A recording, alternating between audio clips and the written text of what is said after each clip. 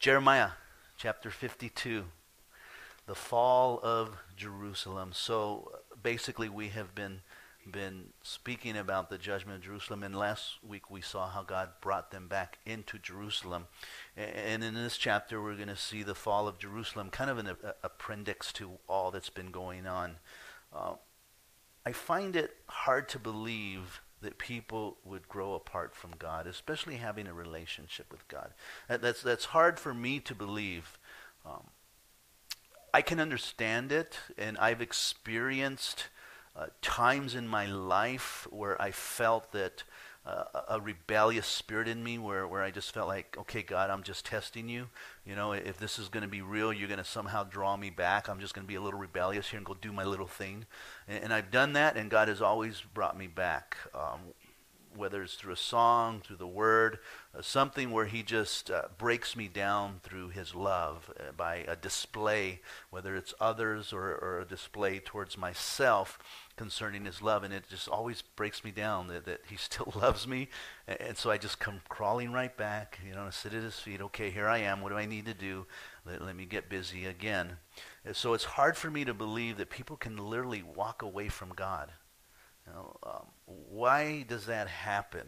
What causes that? And we can probably come up with a lot of things. I was speaking with a young man today, and he was trying to sell me a training session at the gym.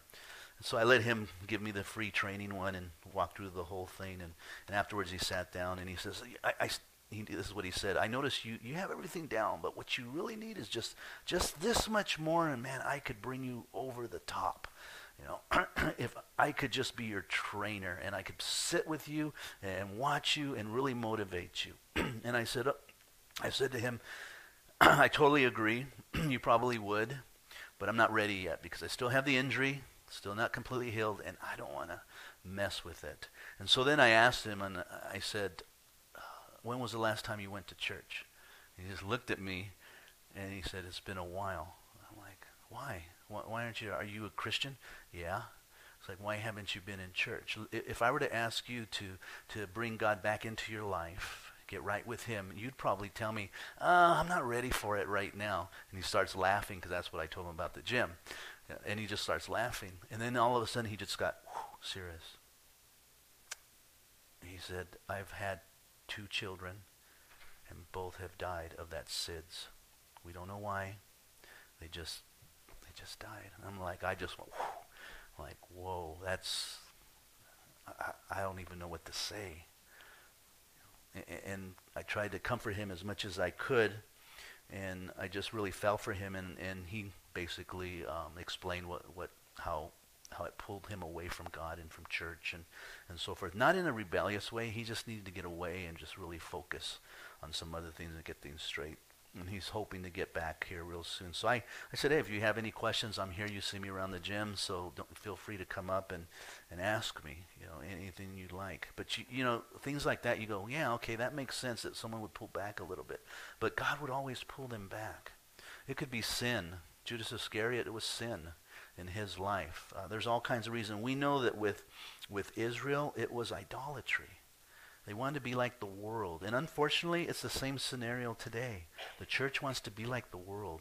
They want a church that they can go to where they don't hear about sin. They don't hear negative things. All they hear is positive things and how God wants to bless them, prosper them, how God wants to give them homes and cars, how God wants to heal them and just physically and spiritually, and just God just wants to bless and love them. And they're loved no matter what they do, and you can drink and you can party and do all those things, and you're okay because God still loves you because God is love. And that's all they want to hear today. And that's the culture of today. Isn't the culture a culture that's designed to just speak positive? Even in the public school system, don't say anything negative. You have to build their self-esteem. So always say something positive. Reinforce them, these type of things. But don't deal with their struggles or with their sins or with their flaws. God's word is different. It deals with those things because those are the things that keeps us away from his power and his strength to live the life. It could be marriages. And I've seen people hide things very well in their relationships. A really good friend of ours that he would always say, our marriage is perfect. We have no problems. They're divorced today. course, they had no problems. He would hide it very, very, very well. And when you walk away from the Lord and you don't do what he's called you to do, it's going to be a struggle in your life. And what I find interesting, like with Israel, is it became so normal to them. You know, almost like it's okay to allow idols in the temple. What's the big deal? It's okay to feel this way. It's okay to be a little rebellious because God's going to forgive me anyway. And unfortunately, it's not okay. We saw what happened with Israel. They fell back into idolatry, and they began to distance themselves from God and truth. And then God again judged them by Babylon. So the book of Jeremiah concludes with a historical appendix that closely parallels the conclusion in 2 Kings 24:18 through chapter 25. You see some very similarities there, and also in chapter 39 of Jeremiah. They say that this last chapter was probably not written by Jeremiah, but whoever wrote it wanted to give kind of an overview of the book of Jeremiah, but also what was happening at that time historically in Kings, and there in chapter 39, as I suggested. So let's look at the fall of Jerusalem as it ends the details of the council fall here in chapter 52, 1 through 27. Zedekiah was 21 years old when he had become king. Now imagine that. How many of you would follow a 21-year-old king? You'd kind of go, okay, so what experience does he have, that we would follow him? Of course, you're used to a monarchy like that, where there's kings and kings are young. And he's probably an older king. There's kings that were in their 8-year-old, 9-year-olds, and they'd follow them. Of course, they'd have advisors and so forth, but you'd follow them. You'd follow the advisors, and you'd have to because they were the king. But what kind of wisdom does a child like that have? I can remember there was a time when I was younger, hearing a lot within the Calvary Chapel churches and other churches too, that young people were really looked down upon, and that the older people struggled with them because of that very reason. Well, how can they run a church, and how can they be a pastor, and how can they be elders? They're only 21, 22 years old. They're not even old enough yet. They don't have the experience and so forth. And so there was a big struggle with that. When Chuck called a lot of these young men, they were all in their teens, many of them. Greg started his church over there in Riverside at the age of 21, right around there. And so he became a pastor of that church. You go, how could he do that? Well, there is another empowering truth here, and that is that when God calls a man, he gives them the wisdom that he needs. Because the wisdom not necessarily is always from experience and time, and there is some that comes with that. And definitely that has to be accounted for in that individual's life. But when that young man is reading the Word of God from cover to cover, and he's taking it in, and he's living that Word, and there's power there, the Lord's anointed him. And if he knows the Word, he can apply the Word to his life, and he has more wisdom than anyone else because the Word of God has been applicable to his life. And so he can run a church. I remember when I started this church, I was actually 33 years old. 32, and we found this building in 33, and we had an open house. We had different groups coming in to share with us worship, and the place was just packed out at the time. And one of the bands came in, and they came up to me because I was also the greeter and the usher at the same time. So I was greeting them, getting them ready, and so forth. And they said, "Where's the pastor?" And I'm like, looking, I'm the pastor. And they looked at me like, "How old are you?" I'm like 33, and like, "Well, you're not old enough." I go, "Well, Jesus died on the cross at 33, so was he not old enough?" Like, well, okay, I guess he was. I guess he was. So, but yeah, they look down on you. We shouldn't despise the youth. We should encourage them, and if they're teaching from the Word of God and giving us counsel from the Word of God, that's the wisdom right there, right?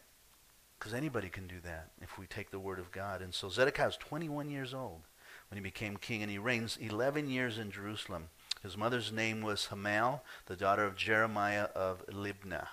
He also did evil in the sight of the Lord, according to all that Jehoiakim had done. For because of the anger of the Lord has happened in Jerusalem and Judah, till he finally cast them out from his presence. Then Zedekiah rebelled against the king of Babylon. Now it came to pass, and now we know up to this point, again, it's an appendix, it's going over in history. That's exactly what had happened. Zedekiah became king, and then he rebelled against Babylon, and then Babylon's going to come in and take them. And we remember how Zedekiah was having struggles with going to Babylon. Now it came to pass in verse 4, the 9th year of his reign, in the 10th month, on the 10th day of the month, that Nebuchadnezzar, king of Babylon, and all his armies came against Jerusalem and encamped against it. And they built a siege wall against it all around. One of the ways that Babylon would capture a city is by encamping against it, besieging it. And so they basically surrounded the whole city.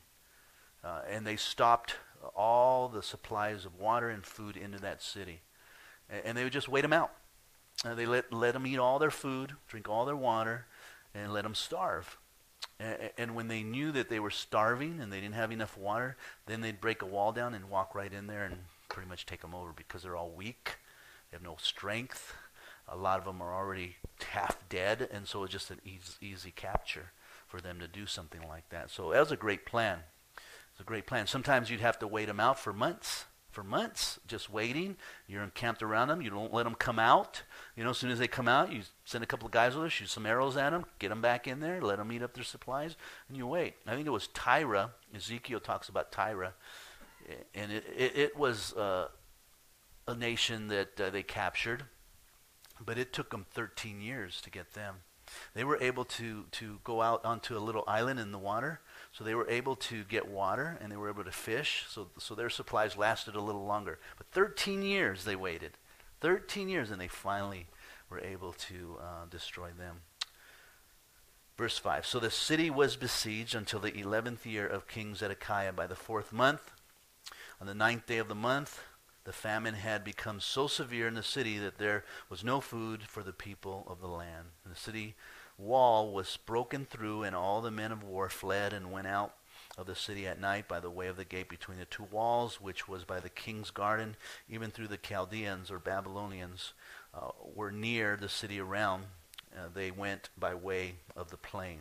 But the army of the Chaldeans pursued the king, and they overtook Zedekiah in the plains of Jericho. All his army was scattered before him. So they took the king and brought him up to the king of Babylon in Riblah, in the land of Hamath, and he pronounced judgment upon him. So your typical capture, right? And then you bring everybody, and we've been talking about this, and the kings before them, and they're going to sentence them, basically. And the king of Babylon killed the sons of Zedekiah before his eyes. And he killed all the princes of Judah in Riblah. He also put out the eyes of Zedekiah. And the king of Babylon bound him in bronze fetters, took him to Babylon, and put him in prison till the days of his death.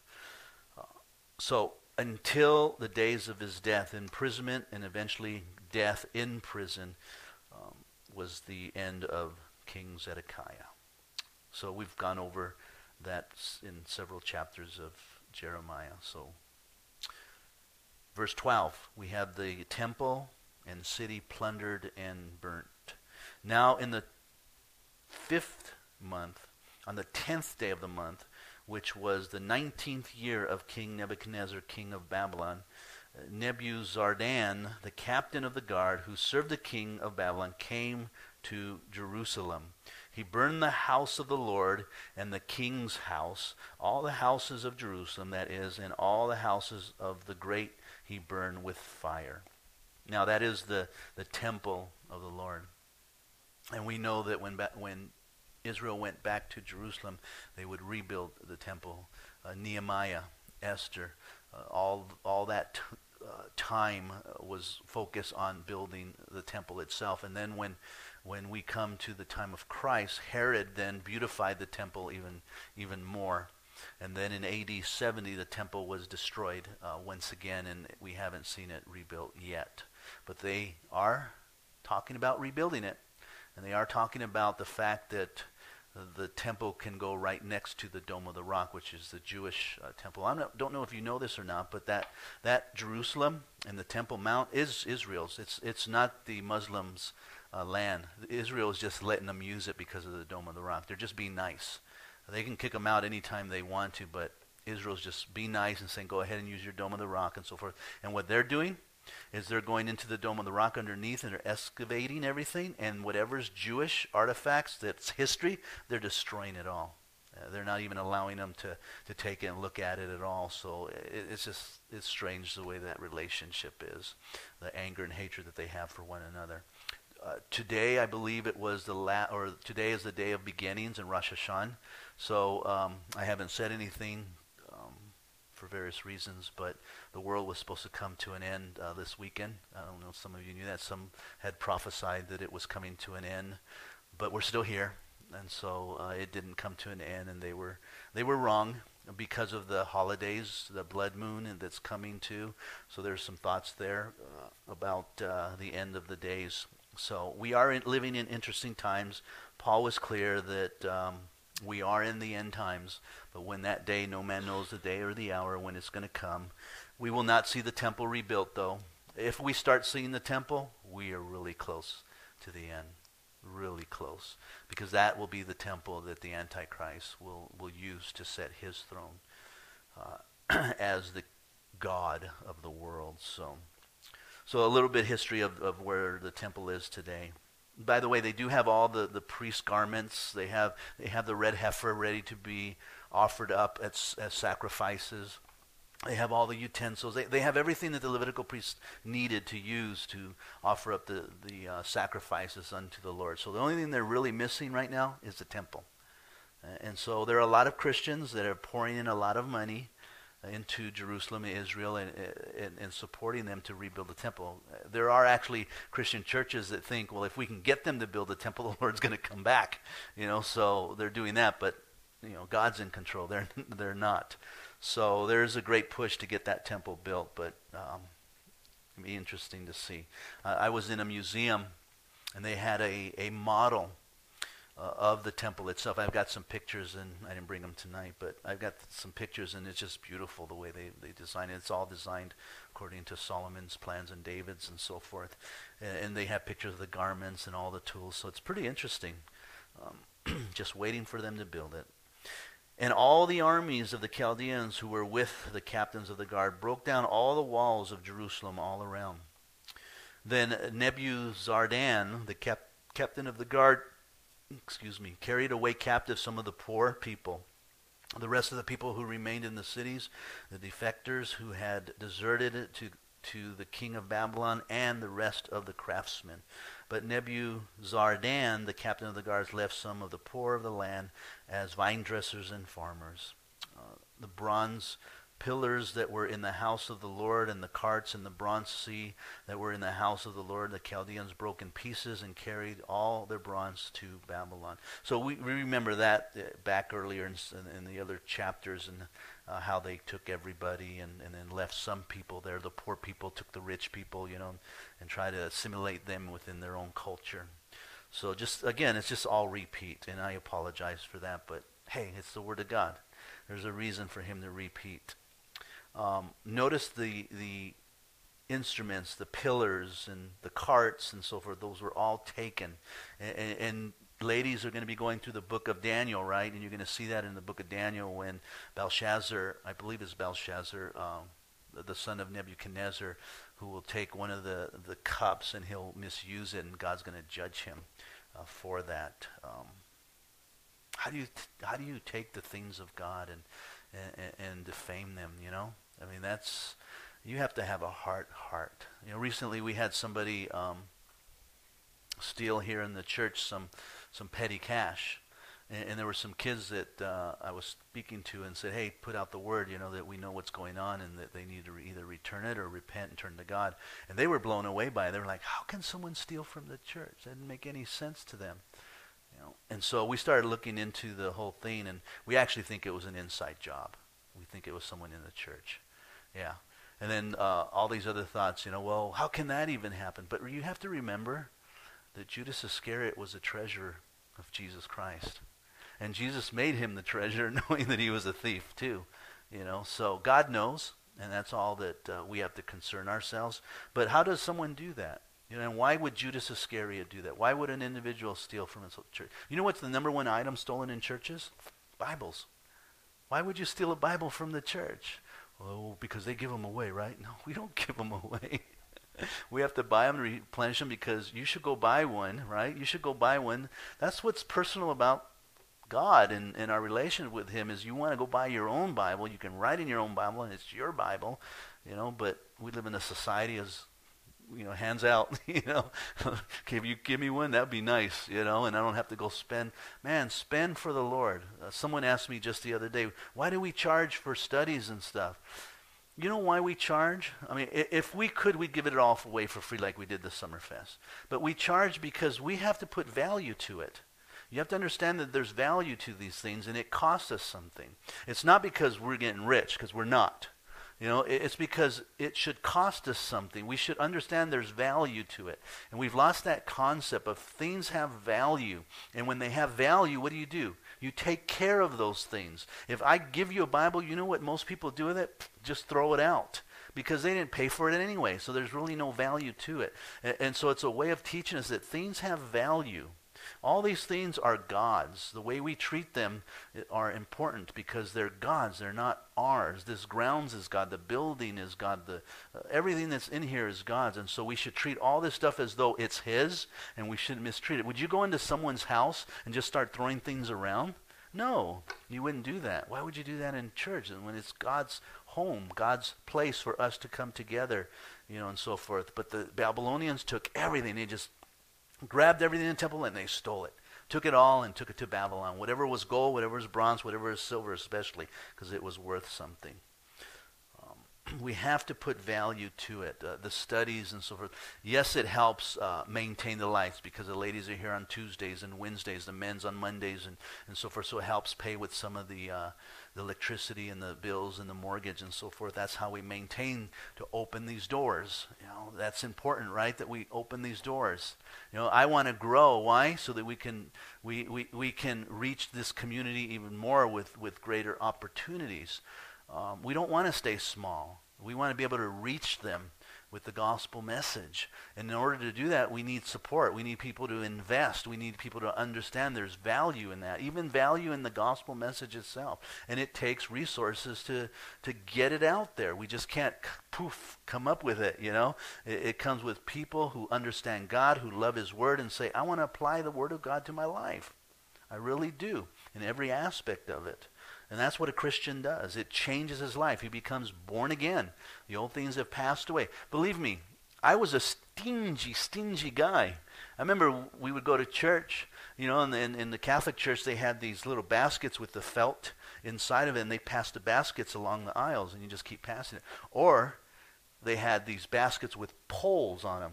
And the guy had it in his hand, and he'd reach all the way over there and pull it all the way back, you know, as you were giving. And I would literally, okay, get in my pocket, and I'd find a quarter or a nickel, and I'd go, oh, let's put in a quarter or a nickel, and that's it.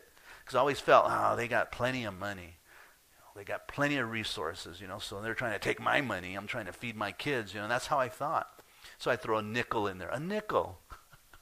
I'd spend $5 on lunch every day. And once a week I'd throw a nickel in there. And I'd feel, okay, they got my money. You know, a nickel, really? And then I come to the Lord and I read His Word and it's like, tithing? Oh boy, what's that about? And how it's God's, it's not mine. I put a quote in the bulletin this week is that we should pray, Lord, help us to be wise with 90% of the money we have. 90%. If we can't be wise with 90%, how are you going to be wise with even 100%? Think about that. That's only 10% more. So if you're unwise, it's not God's fault. It's your fault for not trusting in God. Trust in God and watch what He will do. And so I just started tithing. And that's what Christians do because they want to see God's gospel go out to the world. So they were stealing everything from it, took everything. And verse 18 says they took away the pots, the shovels, the trimmers, the bowls, the spoons, all the bronze utensils with which the priests ministered. The basins, the fire pans, the bowls, the pots, the lampstands, the spoons, and the cups. Whatever was solid gold, whatever was solid silver, the captains of the guard took away. The two pillars, they even took the pillars themselves. Pillars are interesting. These pillars here were 27 feet high and about 8 feet wide, and they're hollow inside. When you see some of these Roman pillars, they're actually in pieces. That's why when you see them falling, they're like little chunks kind of falling down, because they put them in pieces and they put them on top of each other. Then they cover them with a stucco substance, and then give them their design so that it looks like they're really one piece. But they took those two. They were so beautiful they wanted them for wherever they were going to use them. Maybe at one of the captain's homes. 1C, the 12 bronze bulls which were under it, the carts which King Solomon had made for the house of the Lord. The bronze of all these articles was beyond measure. Solomon, that's how far back the history was going, all the way to Solomon, who had made some of these carts for the house of the Lord, and they took them and probably destroyed many of those things, just like they're doing today. Now, concerning the pillars, the height of one pillar was 18 cubits. A measure line of 12 cubits could measure its circumference, and its thickness was 4 fingers. It was hollow. So he's giving us the instrument, the measurements there. They measured a cubit usually from the fingers to their elbows, and that's what they considered a cubit. And most people have about 18 inches or so. It varies from 18 to maybe 21. So right around there, 18 to 21 inches was considered a cubit.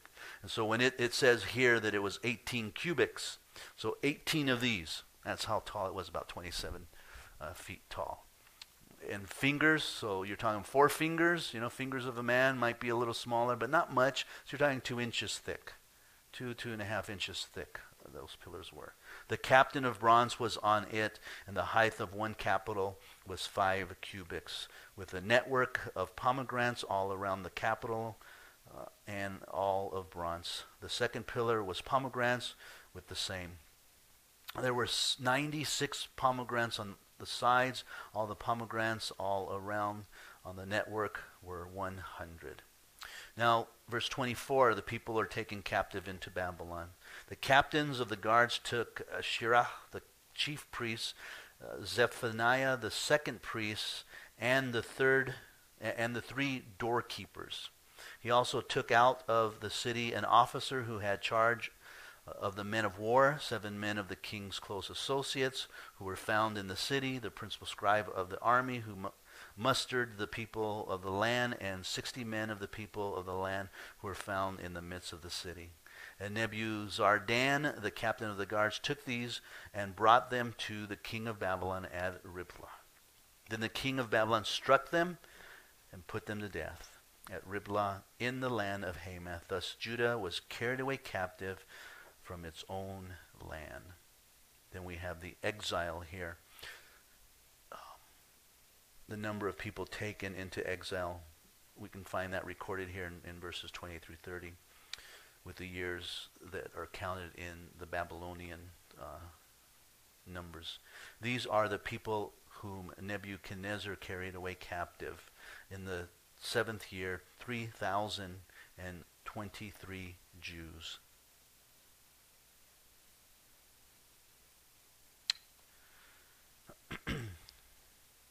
In the 18th year of Nebuchadnezzar, he carried away captive from Jerusalem 832 persons. In the 23rd year of Nebuchadnezzar, Nebuzaradan, the captain of the guards, carried away captive of the Jews 745 persons. All the persons were 4,600 people. So quite a few people were taken away. Now it came to pass in the 37th year of the captivity of Jehoiachin, king of Judah, in the 12th month, on the 25th day of the month, that evil Merodach, king of Babylon, in the 1st year of his reign, lifted up the head of Jehoiachin, king of Judah, and brought him out of prison. Now, who is this guy, Merodach? He is Nebuchadnezzar. Is the succeeding king of evil Merodach. So he was before Merodach as king at that time. And Jehoiachin was one of the ones that divided the children of Israel, Judah, from the northern and southern kingdom, the very beginning when he wanted to worship God his way.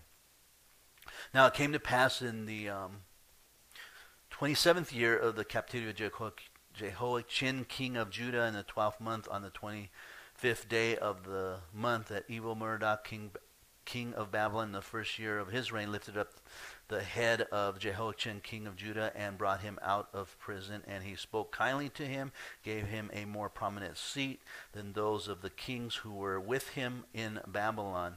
So Jehoiachin charged from his prison garment, changed from his prison garments, and he ate bread regularly before the king all the days of his life. And then we come to the last verse, which is interesting. I kind of titled it The New Start here. So after all of the struggles and conquests that were taking place, God just kind of gives again a confirmation to the promise that he made to Israel that his people will still be around. It says, and as for his provisions, there was a regular ration given him by the king of Babylon, a portion for each day until the day of his death, all the days of his life. And so he was taken care of, and so many of the commentaries felt like it's God's way of saying the Davidic line will continue on, and we know that it did all the way until Jesus Christ came himself.